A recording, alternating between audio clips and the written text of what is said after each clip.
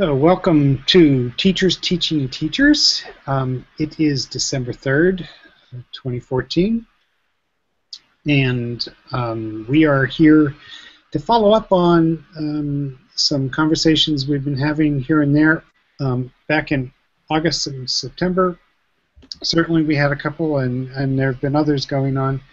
And around Ferguson, defining what the issue is part of what I think we should be doing, but certainly we want to be doing that. Is that Jane? Hey, Paul. Jane Higgins, welcome.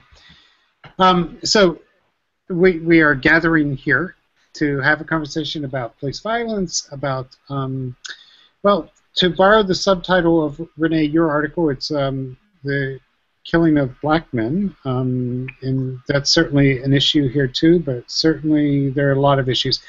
Here in New York City, there was just another indictment that did not happen, so Eric Garner is on a lot of our minds, and perhaps yours too. But I want to just kind of start with introductions, if we can. Renee, would you start us off? And I kind of want to, you and I talked about beginning this with, you're talking about your article that has been really published online, but will be published in Rethinking Schools. Yes. Would you mind introducing yourself and then just saying hello, and then we'll go around and hear from other people. Hi, so welcome. I'm Renee. Thank you. Thank you for having me, too. Very honored to be a part of this conversation. So I am a teaching artist. I teach poetry and sometimes theater, and I also do teacher training. So that's kind of the perspective I'm coming from, is how do we get teachers feeling comfortable to talk about heavy topics in the classroom, and then how do we, you know, create safe space and all of that. So the article that you're referring to is titled "Happening Yesterday, Happened Tomorrow," and it's a line that I borrowed from a poem about Henry Dumas, written by Addis Elise Girmay. And I used that poem, pairing it with a poem by Willie Perdomo, which was a poem to honor the life of Amadou Diallo. So these two poems have been in conversation with each other in my classroom when we processed the murder of Sean Bell and then Trayvon Martin. And so it's just been a lesson that I've continued to go back to and kind of tweak and change as so many more murders keep happening. So this article will be out in the winter edition of Rethinking Schools, and it just kind of outlines the different steps that I took to have safe conversation, but also to help young people create art in response to the injustice, and to kind of help them express their voice and what they want to say about what's going on in their world. Very cool. Welcome. And you work at DreamYard. Yes, I work at DreamYard. Yes. Good. Jane, do you want to introduce yourself? We'll just come around here. Sure. I'm Jane Higgins. I work with the New York City Writing Project with Paul. We work with New York City public school teachers, providing PD through workshops and side-by-side in classrooms. Welcome. I think it's your first time on, but maybe not quite. The first time I've been able to join and get in. Well, welcome. Thanks. Janae Williams. Introduce yourself if you would. Hi, everyone. My name is Janae Williams. I am a teacher at Colonial Forge High School in Stafford, Virginia, where I am the gifted resource teacher as well as the service learning coordinator for the school. And I'm glad to be here. Cool. And Christopher? Yeah. Oh, sorry, Christopher. Yeah. Yeah, let's go with Christopher first. Yeah, Chris. Hey, everybody. I'm Chris Rodgers. I work at Green Street Friends School. It's it's an independent school inside Philadelphia, and yeah, we're just doing introductions. So happy to be a part of the conversation. Yeah, and by the way, the links to everything that people are talking about are available at edtechtalk.com/TTT. And Chris Sloan is kind of keeping track of all of the things that are going on over there. But introduce yourself, if you would, Chris. Yeah, my name's Chris Sloan, and I teach high school English and media at Judge Memorial in Salt Lake City, Utah. And you just wrote a blog post, and we invited a couple of newish teachers. If you're still trying to get in, please keep trying. Who asked really provocative questions like, "How do I teach about Ferguson? What do I do?" And you had some answer to that. Do you want to mention some of the things, some of the projects you're involved with that? Yeah. You mentioned in that post. Yeah. So I work with KQED Do Now, which is KQED is a media outlet in the Bay Area, and they have been having conversations with students across the country about Ferguson since the summer, and so my students have kind of been monitoring that, and they put together a summary of responses from students from around the country there. And then I have another student who's putting together some videos where he's going to our local police and interviewing them about what kind of response are they having, and what are they doing about it, is his angle. And so I can talk about that a little bit later. And that's in association with PBS NewsHour. My students are members of the student reporting labs there. Cool. So, yeah. So we're here to kind of learn from each other and figure things out. I did mention it already, but does somebody want to take on your response to, the Eric Garner non-indictment and how you're feeling about it? Do you want to start there, and then we can broaden out from there? I mean, let me just direct it to you, Renee. I mean, it's kind of profound that you're doing the same lesson over and over again with different incidents, right? Right. So it's not kind of profound. It is, yeah. Yeah, it's actually heartbreaking. It's really hard for me to actually have this conversation tonight. I spent the day with elementary students sharing poetry and working with them, and I didn't know what was going on. I walked out, and after I got out of that session, I heard the news, and it was such this strange moment of being in a classroom with young people, very young people, like third graders, and they're just so excited to be getting these picture books, and we're talking about the Harlem Renaissance, and then I come outside and I learn about this non-indictment, and I'm just reminded of the gravity of what we do. Like, yeah, I'm kind of stunned, actually. It took me a moment to get myself together to even have this conversation tonight, because I think, we sit around and have all these theories, and we have discussions, and we talk a lot, but it's just very real. It's a very real moment right now for me in my personal life and in the classroom of what's going on and how relevant it is to be teaching and talking about social justice. I think that's, if I could just jump in, Paul. Go ahead. It's like one of the, like when you talk about like being it personally relevant and also educationally relevant, that's been a big thing for me. I'm the only black male at my little independent school. We have a smattering of students of color, with a percentage of those being black students. And the sad thing for me, or the burden that I live with, is that when Eric Garner goes, when the murder of Eric Garner goes unindicted, I'm the only person in my building who's like seeing this timeline on Twitter and outraged. Everybody else is like, this is a regular Wednesday, and I'm like, and so I was talking with a colleague about this today too. Is like even the responsibility of outrage is on me to convince other people of why they should be outraged at something that I believe affects us as a nation. But like as my colleague was telling me, what am I supposed to do? And so it's like when these type of incidents happen, the look becomes towards me, because I'm the one who's out here having these conversations, and really, well, working with the Philadelphia community and Philadelphia organizations around, well, how do we talk about this? How do we make this relevant in classrooms? But even that responsibility of the outrage, like no one checked in on me and said, Eric Garner didn't, I don't even know his name. That's another sad part. That's a whole different story. I only know Eric Garner's name. I don't know the cop's name. But that to me was like a double smack in the face of like, no one even knows the pain that I walk through this building with on a daily basis. And I don't want to be the one that has to go around telling them just so they can console me about it. Like, I'm good.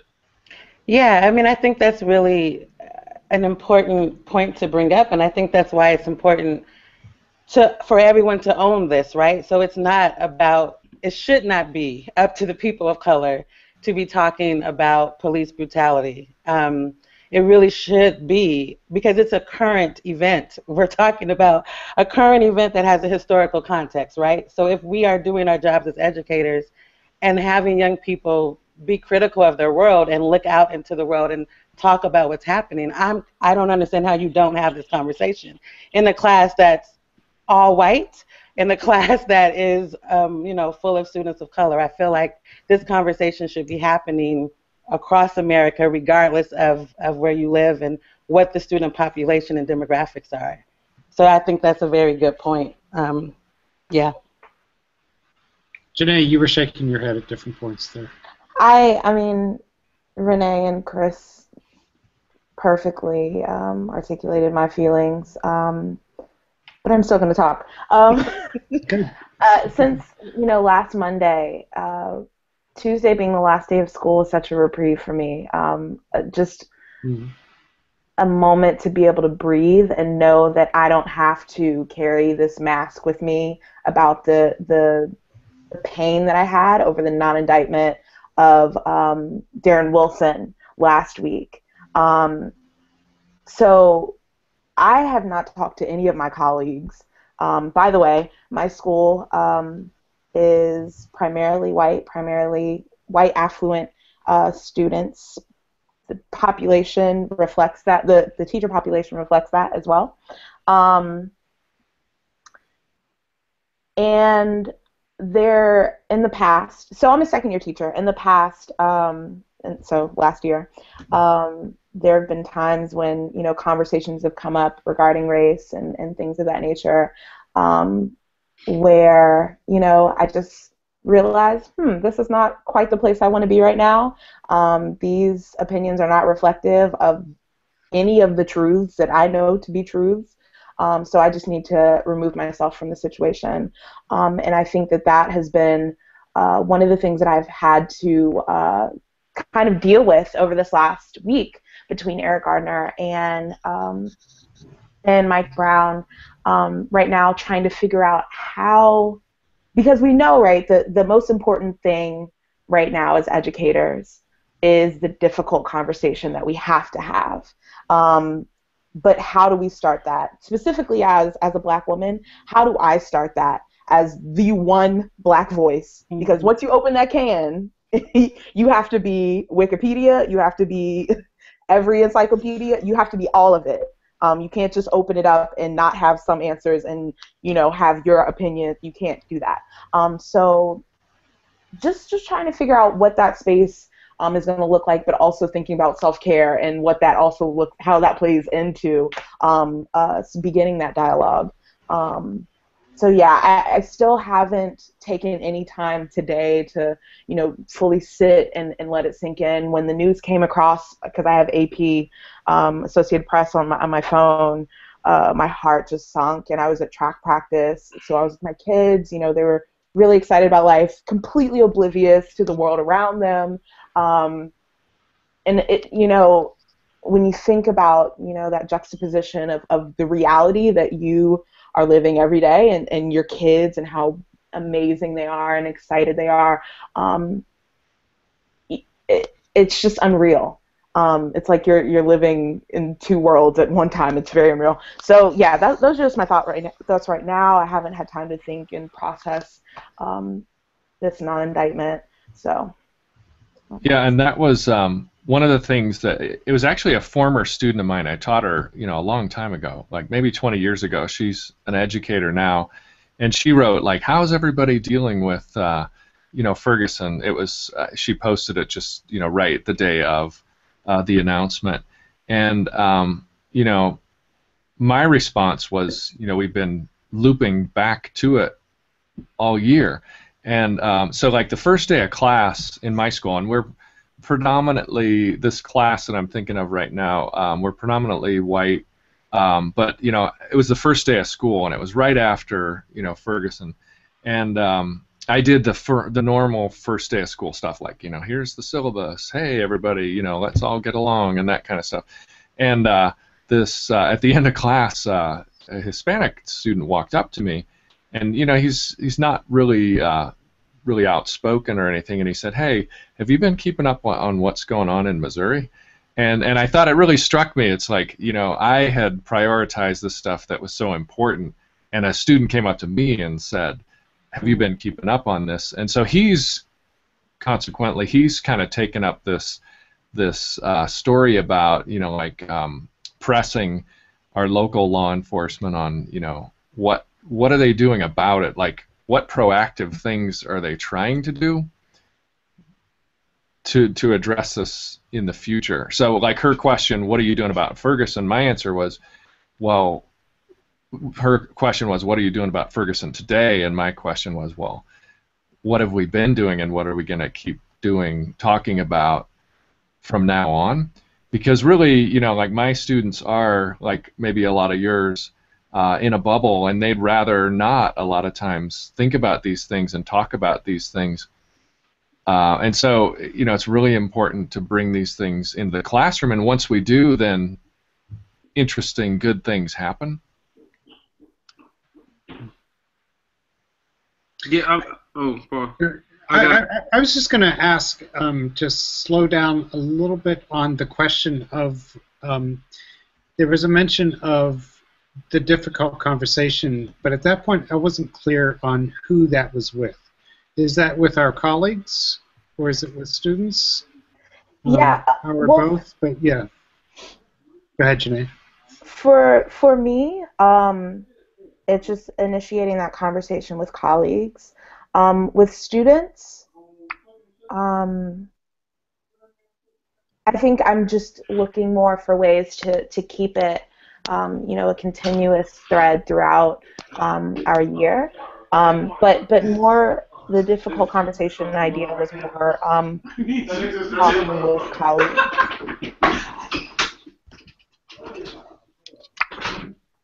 It's okay. Chris is having some fun there, but that's. Oh, I'm sorry. No. No, it's all right. Messing up a storm. I'm sorry. No problem. Janae was saying that you're trying to keep it up as a continuous conversation throughout the year. Janae? Yes. Did you want to keep talking, or were you finished? Yeah. Really? No, I'll develop that later, because that was really it. That's all I had right there. But I think that's a good point, though, about thinking about not just teaching about Ferguson, right? But for me, I'm trying to think about how do I bring my students' lives into the classroom on a continuous basis, and how do I make space for them to process what's happening in the world. So it's Ferguson right now. What will it be next year? We don't know. A couple years ago when it was Hurricane Katrina, that was another thing we were talking about. So just thinking about how do you set up space in your class to invite students to have ownership of what you're talking about, whether it's just a few minutes at the end or beginning to go over current events, or just have open forum, or how can you use, curriculum to also teach it. I think I'm always trying to think about making it relevant to what's happening, and then trying to provide some context about root causes, so that young people aren't feeling like this is out of the blue and this is so random, or it's just about their city, their town, but that there's connections and reasons and systems of why these things are happening, So that's something I've been thinking about a lot lately. Yeah, just to mention, Renee, you mentioned the Harlem Renaissance earlier, and you just mentioned Katrina, and I mean your books about those things for kids are quite wonderful. Thank you. So after this is done, go Google Renee Watson, and you can find those. But you've had part of that interest seems to be about having a curriculum that is. That addresses trauma. Is that fair to say? I mean, and is it about root causes? Yeah. I wouldn't say a curriculum that addresses trauma. I mean, I think by nature of some of the populations I work with, trauma is definitely something that our young people are dealing with and coping with. But I think it's just about making a curriculum that is relevant and alive and present. So not stale and just, rooted in, for me, because I teach a lot of writing. So thinking about not just teaching the classics, but who else am I bringing in that's contemporary to pair with those people so that there's a connection with young people and that they can then write their own stories and put their own spin on things, and constantly trying to get them to look outside of themselves. But also then thinking about, once you're looking out into the world, how does this affect you personally in your world? So I just think it's more about a student-centered curriculum, but definitely with the social justice lens of critiquing the world, celebrating marginalized groups, et cetera. Yeah. And I would just to hop in. I know one of the things that happened today at my school is one of the sort of like leaders of the school. She came up to me about they're doing they do an independent study with the 8th grade in the spring, and they want to do it. It's usually like a service-based thing, and this year they want to make it about social media and social justice. Mm-hmm. So she, knowing sort of like the conversation I like to have and things I like to do, she said, "Would you want to be a part of it?" And my thing, it kind of fit in with sort of like where I'm at with the students as well. It's just like, well, if I'm going to be a part of this class, ain't nobody going to be safe in this class. This is not going to be a safe space where we talk about comfortable things where everybody's feel all right. We're going to really get to investigate some issues, and we're going to have to take it there to that level. And so, like, as much as you want me to be a part of this class, like my inner dialogue is like, if you really want me to be a part of this class, that's where it has to go. And I don't think that we're going to be able to get to a like product or a little event where we can take pictures. I don't think it's going to get there. We're going to end up having some deep conversations about our own privilege, our own biases, and have to deal with that. And for me, that's where I'm at with the students. I kind of do it in sneaky ways. Sometimes a lot of students say I'm funny. But like today, some students are walking by, they're just sitting outside the library, and they're making Ebola jokes. So I just come out into the hallway and let them know, children have died. Families have been ravaged. Communities are in mourning. And you're laughing. And the whole hallway went silent. And I went back into the library.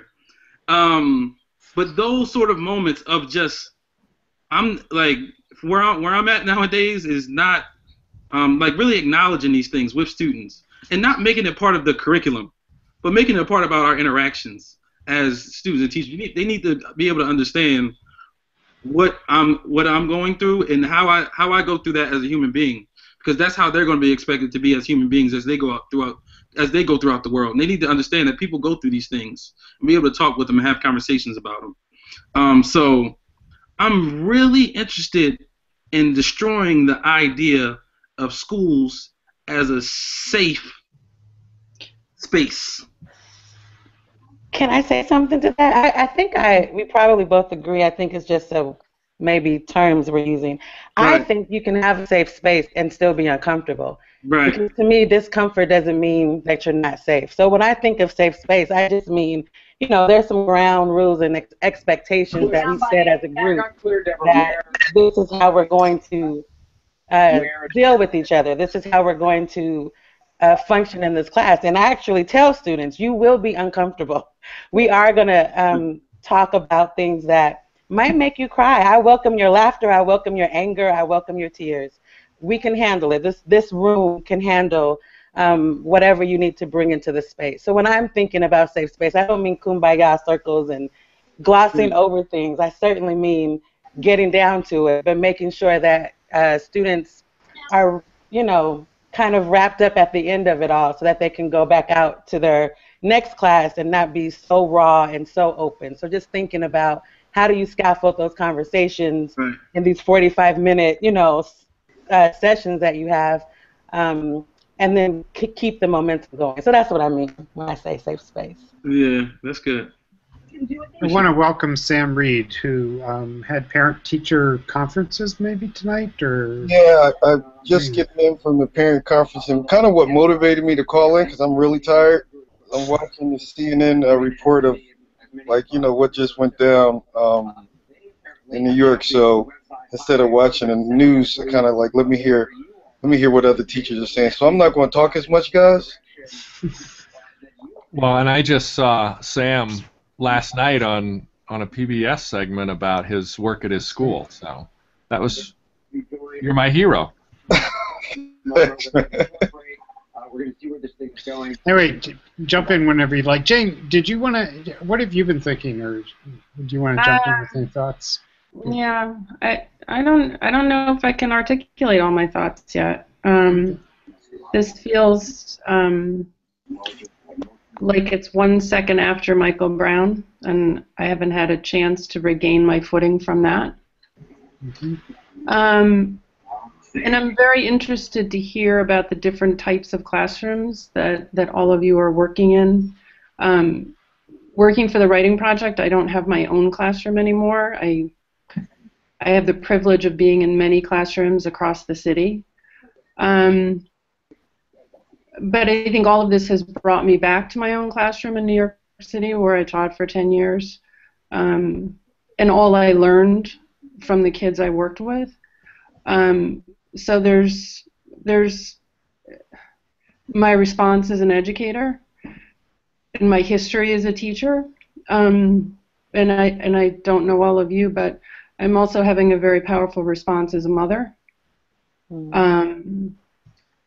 It's taken me a long time to process the death of Trayvon and understanding, how his mother must have felt, knowing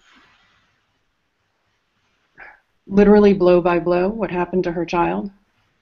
And so all of those emotions are kind of intertwined. And so when you talk about a safe space, Christopher, that resonates with me very strongly, because I feel like I don't know where that safe space is right now for any of us. And so I think about children at large in New York City. I think about my own children, and I'm struggling with how to talk to them about what a safe space might be. And yeah, so tonight, actually, when I saw on my Twitter feed that there was no indictment for Eric Garner, and I was hoping, I don't know if I believed there would be, but I was hoping. I wasn't hoping with Michael Brown, I knew. So I think these are just profoundly difficult times. So, yeah. What Jane was just saying kind of represents some of the stuff that's gone on in the chat room and some of the stuff that's gone on the PT chat with Marcia Chatlane. So one of the things that's surfacing is that it's hard to talk about race in schools. And, we already heard that from Janae tonight. How do I talk about it? So how do I talk about race in schools? I think one of the crucial things is what Jane was just talking about, is having our kids look at things from different perspectives, to step outside themselves and think of, you just talked about empathizing with the mother. And, you know, there are kids in my class who are the children of law enforcement, you know. There are kids in my class whose cousins are incarcerated, you know, so we have to honor all those different perspectives of things like that. And I think, to me, it's easier to talk about race if we take on different perspectives. You know, we look at this from as many different ways as we can. Mm-hmm. I hear that, Chris, but my pushback from that is that where is the space for the perspective that they have already, or this perspective that they're getting from home, and when is there a time to talk about that and not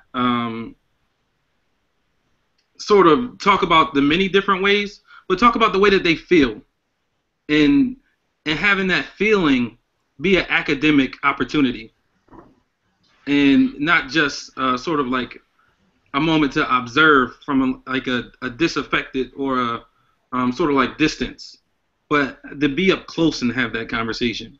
Now, this is me and my sort of like yearnings. You know, I can't say I know how to do that, but I don't like the stance of having to talk about race in a way that is somehow that's a step back from where we are now as people. And I feel like the administration always, school administrations do that, and we try to do that, but we never get back to like how we are interacting as people in the present moment. And for me, I guess, you know, because I've really been trying to think how I want to introduce the idea of race and all these isms that I want to introduce in my classroom. And I've thought about that idea that you brought up, Chris, and not Chris Rodgers, the other Chris, sorry. Chris Sloan. Yep, good. I'm sorry, what's your last name? Sloan. Sloan, okay. And my problem with well, not problem, but just trying to figure out how that would look in my classroom. When we're talking about marginalized peoples and how they've been impacted in a classroom that is majority non-marginalized people, I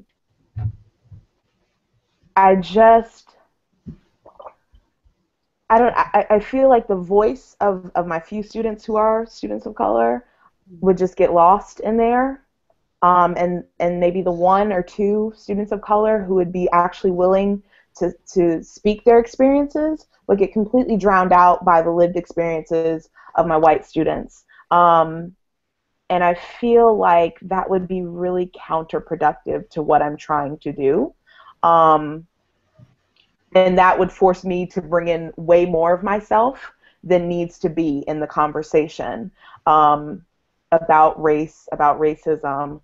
And I don't know if I'm making any sense right now, but those are my thoughts there. And I'm just trying to figure out how to make sure that we create that space for the voices who have been marginalized and make sure they're not like re-marginalized by us having this conversation in a majority white classroom. You make a lot of sense, but it's good that this is on video because, right?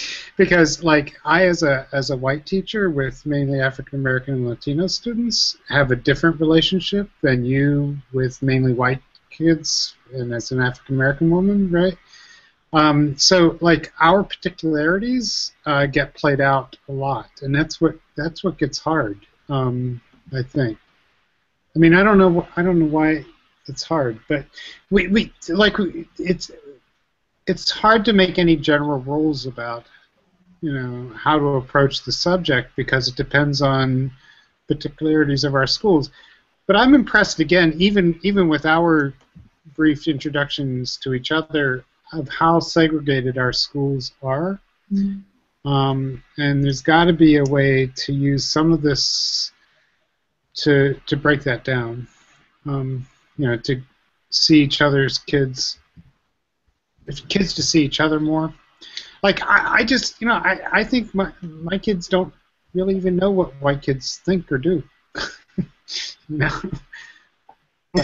So if I want to piggyback and hop in because I'm teaching in a similar context with you, Paul. I'm at a predominantly school of kids of color, but interestingly, we have a mix of Black and Latino kids, and so we were talking about the Ferguson situation in my class, and it pulled up some tensions that I don't say I wasn't expecting, but it was kind of jarring because one young lady, because one of my Latino male students, because she spoke to him kind of rudely, and then he didn't listen to her, she kind of just went off on the kid, and she started using inappropriate racial, remarks against this kid, and so it made the class real deafening. And then I have one kid. I don't know if anyway. He's part Latino and part, I guess, part white. If you that's how he describes himself. And normally he's like actively engaged in normal and everyday conversations in the class. But during this discussion, he was quiet, and I wanted to hear his voice, but then I didn't want to put him on the spot, to call his voice out because I didn't know how the class was going to interplay on that as well. So it was really interesting, but I think it was still valuable to have the conversation than to not have the conversation. And then afterwards, I tried to fix up the situation with the young lady in terms of letting her know, that she went out of line with some of her remarks that she made, and then also making sure that the young man who she made the remarks towards, how he felt, because at the youth school we're trying this restorative practice, so instead of like and looking at trauma, like this young lady who spoke out, strongly against this young man, instead of like focusing on like what's wrong with her, we focus on like, okay, what's been done to her, what's her story, and why is she lashing out at this young man. And so I think that's important that we look at the trauma that race and racism has manifested in America, and not just with Black folks, but with folks all in this whole country with this race obsession that we got.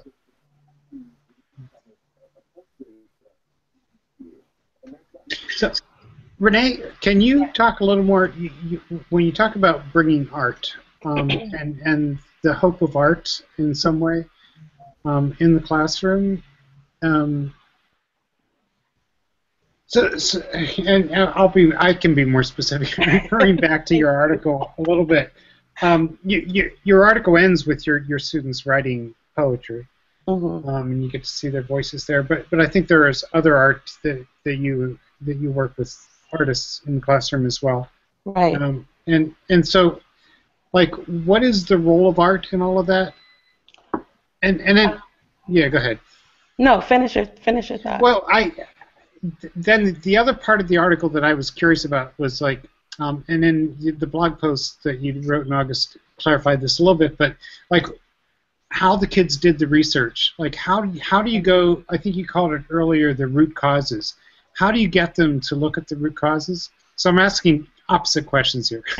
How do you get them to do the hard, deep learning about root causes, but also make art, right? Right. So I guess there's so much I'm thinking and wondering. So I feel like art is a way to help young people exercise the muscle of empathy, right? So kind of, I think going back to what Chris was saying, writing persona poems where you have to write in someone else's perspective is a way to get young people to just think about what someone else is feeling. And oftentimes they realize that they feel that too, right? Because that also is helping them realize that people are human, and that, that loss is felt across the board of whites and blacks and Latinos, and that it doesn't necessarily have to be an us against them kind of thing. So when I'm talking about Ferguson in the classroom, I haven't ever just come in the room and said, today we're going to talk about Ferguson. Like I haven't just had a blanket open discussion, even when it was about Sean Bell or Trayvon Martin. I usually bring in art as a springboard to help young people have a starting place. And because I think it's easier sometimes to talk about characters, right, or to talk about something else first before talking about how they feel. So bringing in these poems, that both of the poems that I've been using use actual facts. Like they are using some of the facts that actually happened in real life, but then also as writers, taking the liberty to use their imagination. So we discuss the poem, and that's kind of how they begin to learn. If they didn't know these stories, they learn about Amadou Diallo. They learn about Henry Dumas, Sean Bell, Oscar Grant. These are the names that are mentioned in the poems.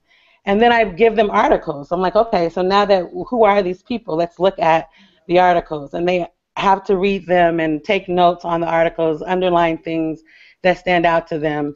And then, you know, we're gradually kind of building a word bank for them to use some facts that they can hold on to that ground the piece, because a lot of times they just know the hype of these moments and not the actual facts of what went down. And then I allow them to have some, you know, creative liberty and use their imagination to, they can speak from their own perspective on how they feel about it. They could speak from someone else's perspective. I mean, I've had students write poems from the perspective of the bullet, from the perspective of the mom, Sean Bell's fiance. So it just, the ground that the blood spilled on. So they go all wild with where they want to take it. And then we talk about, how does this make you feel? After they've created some art and processed it that way. And in talking about how it makes you feel, I ask them to take action in a way that it makes sense for a 16-year-old or a 13-year-old. So even if it's just posting your poem on Facebook or sharing your poem with another teacher, how do you take this learning outside of the classroom and start to, you know, develop your artistic voice? So those are some of the, I guess, more practical things that I try to do in using art and articles and getting young people to respond. Does that answer your question? Or the first part? No, I'm glad I asked it. That's great.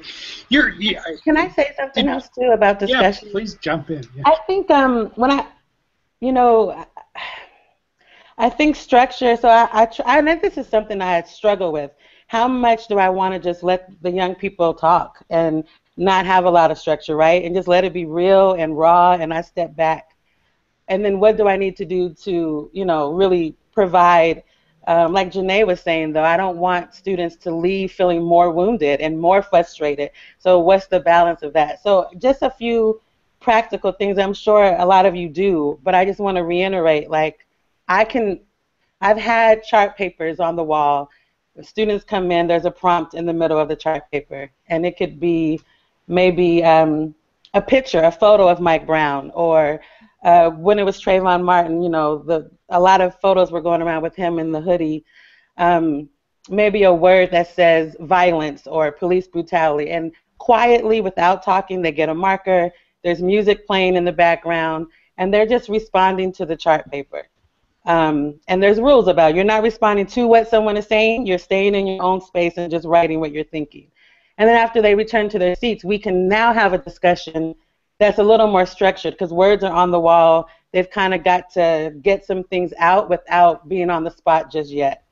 And I can facilitate that by saying, okay, on this chart paper here about police brutality, we have fear, we have anger, we have frustration. So this is what we're thinking as a class. We're angry. And I talk in that term of we, so that I'm not necessarily calling the student out. And I might say, does anyone want to add to what I'm saying or expound on what you wrote?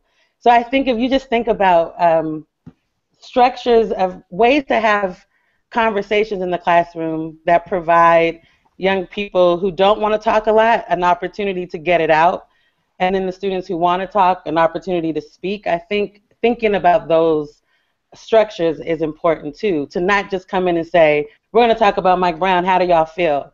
But to actually set up a space where they can have a structured conversation has been something important to me, and something I've learned over the years of how to do. And something else from the chat room, and actually Marcia Chatelaine is doing some chatting with PT Chat tonight. And, you know, one of the things she said was, you know, use history texts about civil rights to demonstrate the qualities of change makers.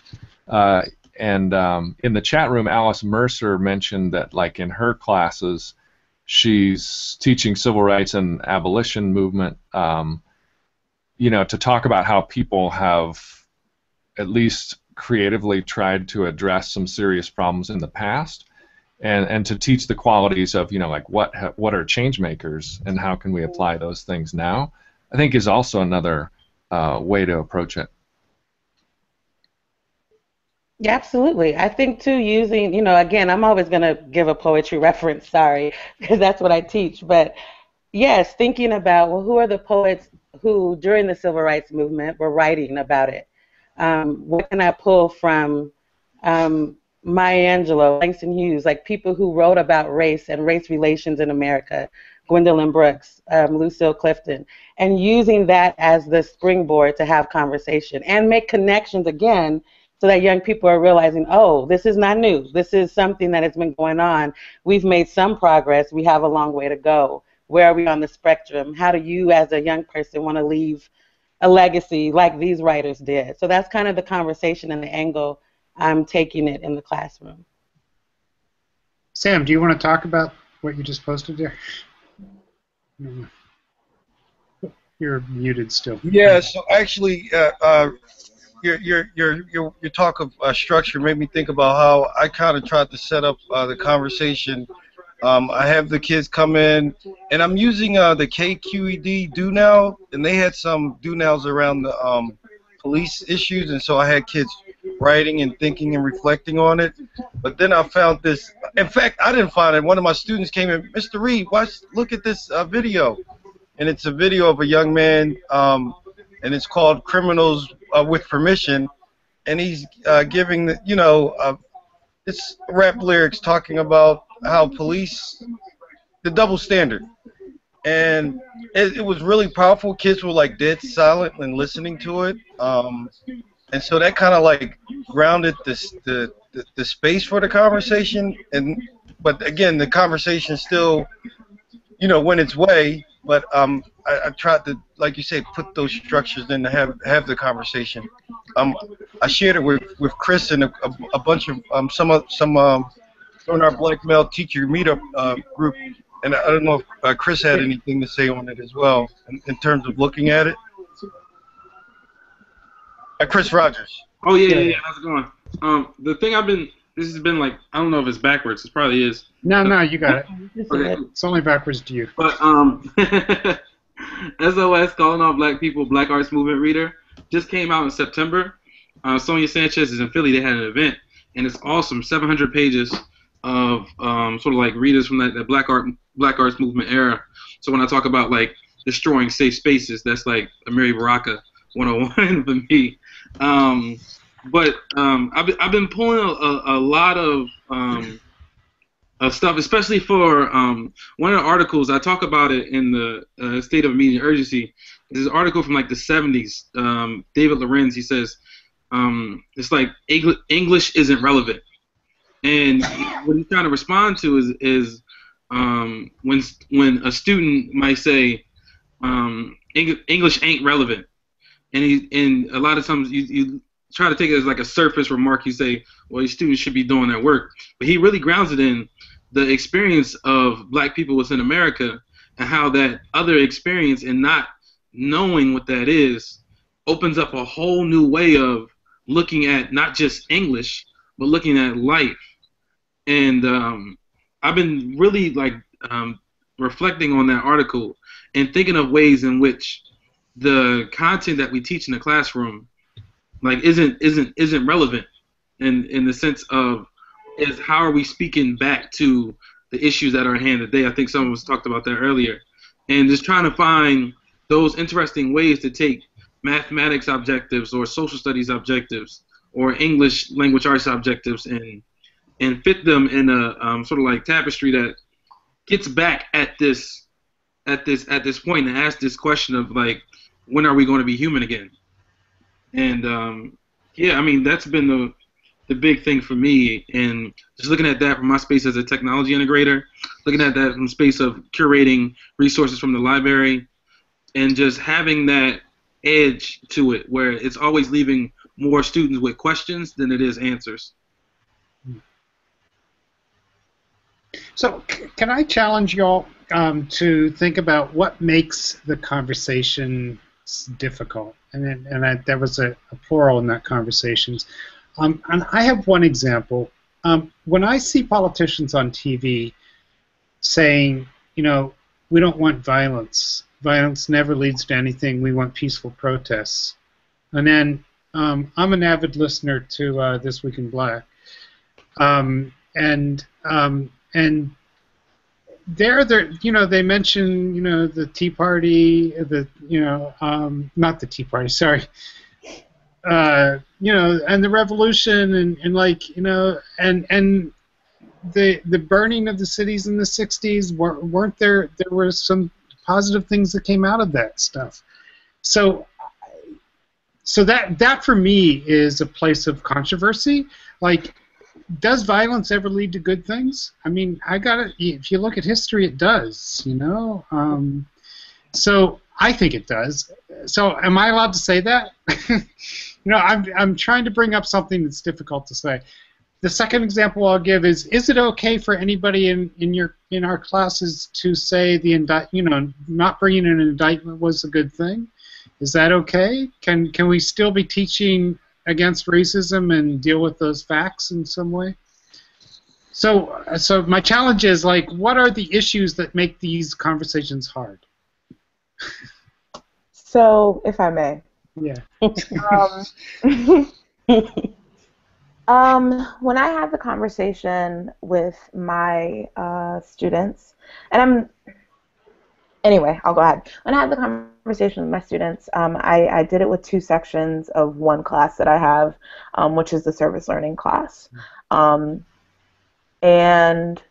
in this class, well, in all my classes, but in this class particularly, first week of school, at the end of the week, we create by ourselves, as a class, ground rules for engagement, essentially. What does a safe classroom look like? What is a classroom where we can have difficult conversations and still come out all alive, all breathing, all ready for our next block? What does that look like? So before we had our a discussion, we reviewed those ground rules and I made sure that everyone was on board. I will say it took me a really, really long time to decide that I was going to have the conversation, because I am the young black teacher in the school who is the advisor for the feminist club and the LGBTQ club. Like, just a lot of things. Just a few things there. Yeah. Just a lot of things that already have me on the radar, in a very conservative area of where I live. So I ran it past my mentor, my first year mentor. I was like, no, you have to be in my classroom. I can go sit in your class while we have this discussion if need be, but I need somebody to be in there to say, this definitely went down in a very constructive manner. Like, all of these hurdles that I'm like, I know I need to have someone to verify that I was not indoctrinating anyone. Like, and that's a very real fear of mine. Janae, what is the conversation that you're having? So the conversation that we had, so the way that I set up our conversation about Ferguson, sorry, it was a conversation about Ferguson. Okay. Maybe I should have started there. We had kind of a week where we talked about social media and social justice and the power of individuals as journalists, essentially, in 2014, via Twitter, via Snapchat, via all of Instagram, all of these different modes of communication. And we did a whole KWL chart, and huge thing backfired in one of my sections of this class. We didn't have time at the end of the class to, after our KLW, to really discuss what our actual questions were. So in me trying to make sure I still had an opportunity to give them a chance to shoot off the questions that they had, I used poll everywhere. Oh boy, did that backfire in my face. So this gave the kids anonymity, and they just went to town. Some kids said, I don't have any questions. He deserved what he got. Speaking of Mike Brown, He deserved it. There were two comments. He deserved it. And all the while, this is on my board. Like, I'm wrapping up everything. This is popping up on the board. And I didn't realize it until the bell had rung. I'm looking at the board, and I'm like, oh, this is happening behind me as I'm packing up, getting class together at the end of the class. So, but the actual conversation was a G chat or a Google Hangout between my class and Sherelle Brown, who's a community organizer for Equal Justice USA, which is an anti-death penalty organization. And in her free time, she does police brutality work. It's very close to her heart. So in August, she went to Ferguson. She worked with folks on the ground, community organizing things for about a week and a half, and then she went back in October. So we had a conversation with her about her experiences, and basically the entire conversation was driven by the students' questions. I asked them to write down the questions and give them to me, and they did, but none of the questions that they actually wrote down were asked in the actual dialogue. Once she started talking about her experiences, it really drove their questions. So a lot of really great discussions and a lot of very interesting questions were asked that showed me that we have a lot of space that we need to cover before we get to a place where we can have really in-depth dialogue about privilege, about all of these things that play into this whole thing that Ferguson is and this Eric Garner case. So, can I ask a quick question about how you do what you do in your classrooms around these topics, and that is, when you've all hinted at it a little bit, but how are you interacting with administrators around these lessons and these kinds of conversations? I actually have found that to be difficult and challenging. How am I what, the administrator? How are you interacting with your AP, your principal, the administrators in your building? How's that working, or not? I know I can respond to that. So our school decided they were going to do around the time when buildings start going on fire in Ferguson, our team decides they're going to make the next Monday's assembly about nonviolent protest and use Rosa Parks as an example, because on December 1st, 1955 is when she sat down on the bus. Wow. Yeah, there are some narratives there. Go ahead. Yeah. So already I am like, I do not want to go to this assembly. I just want to just not be there. There's probably be a whole bunch of problematic things said. And so I was there on Monday, and they have the conversation, and it's nice and sweet, and it wraps up everything in a nice little bow. Civil rights. They stood together, they fought together, and 8 weeks later, they got what they wanted. Non-violent, and everything's so sweet and peaceful. So they did this presentation, and me and my principal have a good speaking relationship. He knows the type of work and the type of questions that I'm always interested in. So right after it's over, I walk up to him and just say, I didn't start with Ferguson. The first thing I said was, do you know about Claudette Colvin? You remember her story? Mm-hmm. She was like the black teenage pregnant woman that the NAACP wouldn't support in the Montgomery bus protests. So then we started a conversation there. And then, of course, that leads back into Ferguson, because that was the motivation for the assembly in the first place. And then you talk about racial progress, and then the racial progress conversation leads into, remember in 1994 when OJ got acquitted? And that's when I was like, you know what, I'm done. I don't want to have this conversation with my administrators anymore. Mm-hmm. I'm going to go back to my library and just hang out. And just that burden of like, those easy, can we just talk about this one topic and be in that uncomfortable space together, and not just allow me to be there and you not want to join me. Mm-hmm. Right. That's my big thing with administrators. I can handle it with children because they're children. But with adults, it's like, y'all obviously don't want to have this conversation. Don't fake me into thinking you want to have it, because that makes me feel even worse, because now you're trying to like deny my reality. Wow. Okay. I hope my school doesn't watch this video.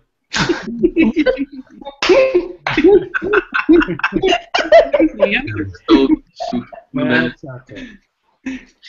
We should be wrapping up, though. Yeah, we should. Renee, you have any final thoughts for us tonight?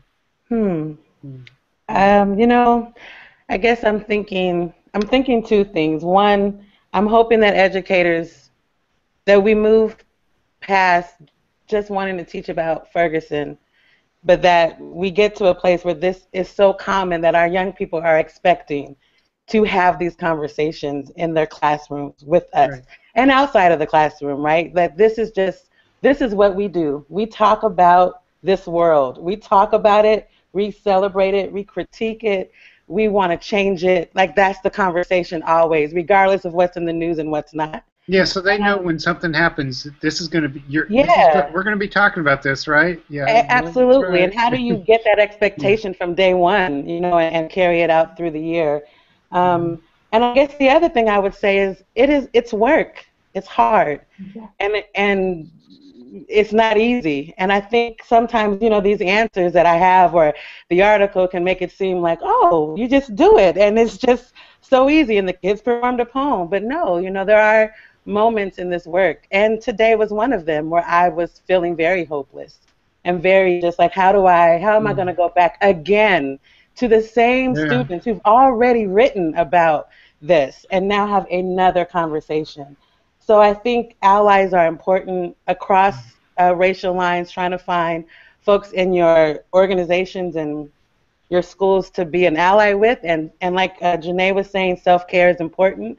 There are days where I'm like, I need a break. I have to just decompress and reflect for myself, so I'm not bringing in all my pain and hurt into the classroom as an educator. So who do I go to lean on? I think is important and something we should all be thinking about as well. I'm going to wrap this, unless Chris Sloan, you have any further connection here that you'd like to make here at the end? That was pretty eloquent ending right there. It was. I agree. So thank you, everybody, for coming and sharing your experiences and thoughts here tonight. I'm guessing that we're going to keep talking about this. One of the things that some people who looked at our lineup have challenged us to think about is getting some youth voices on here. Some young people having some of their opinions up here as well. So I'm gonna kind of look to that later in the month. So keep that in mind. But we meet here every Wednesday night. This is called Teachers Teaching Teachers, and it's on a channel of the World Bridges Network. edtechtalk.com/TTT is one place to find it. Jeff Lebo and Dave Cormier set that up and built that community. So thank you all for joining us for this conversation, and we'll see you again soon. Good night. Thank you for having me. All right, guys. See y'all. Thanks.